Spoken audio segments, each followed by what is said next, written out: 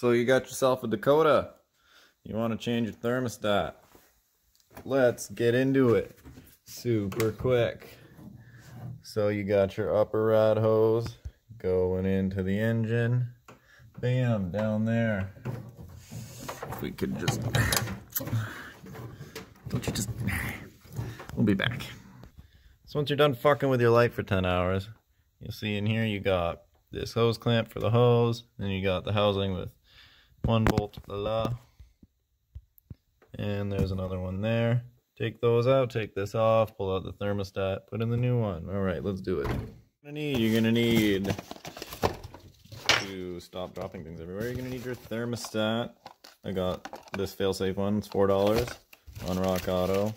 I got the Felpro gasket for it, and then I also bought the replacement water neck, which comes with this gasket, but I mean, you could trust the Felpro. And this one, I just don't want to risk it. It's like $1 for that, so I got the good $1 one.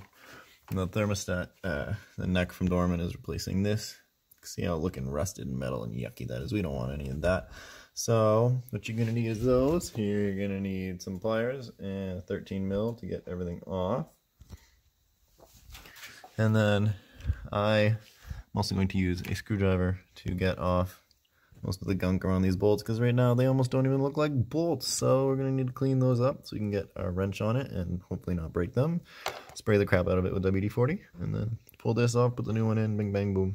Alrighty, so I was able to use these pliers to come in, pull that clamp up from down there.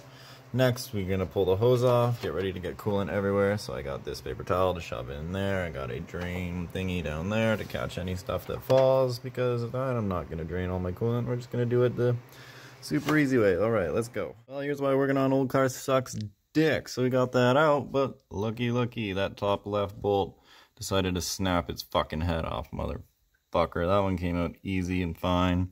And like, it's pretty yucky in there. It's gross looking. Definitely needed to be done. There's a bunch of RTV under this old one, and yeah, it needed to be done. But worth snapping a bolt off? No. So fuck me. What do we do now?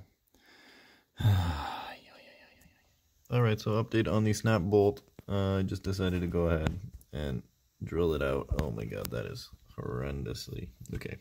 Ooh.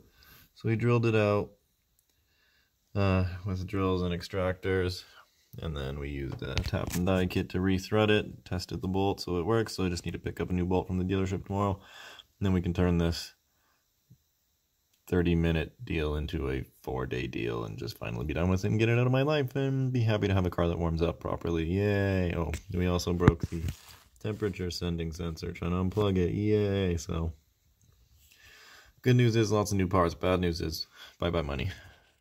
Okay, so it's like day 3 of this install now, but here we go. We got our new engine coolant temperature sensor. We got our new bolt.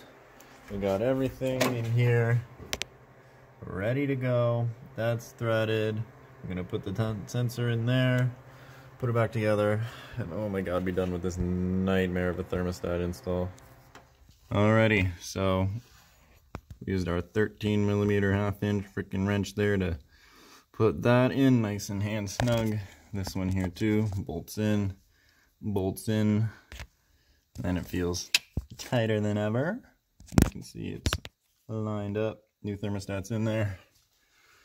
Just gonna let it sit for about an hour or more so that it can dry, the gasket maker that we put on there, and then good to put it together, and finally this will be good to go. And then, hopefully this actually fixes my issue of getting up to temperature slowly, because that was the issue that I was having originally. So, yay.